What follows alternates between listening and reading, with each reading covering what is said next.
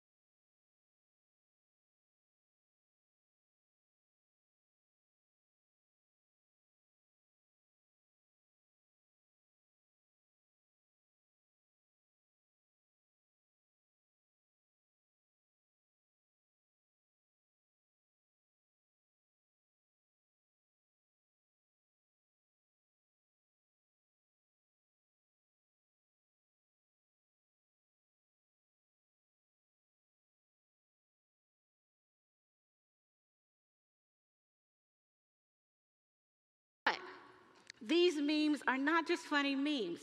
They become ways that we share ideas across geographical boundaries, social boundaries, and ethnic boundaries. So what we have to do is have some level of self-awareness to recognize when we are being scoped out to be the next human host of a meme. Because memes are desperate to be shared online. And while memes may be driving humanity, We get to decide whether we want to be the vehicle for memes to do so. Thank you.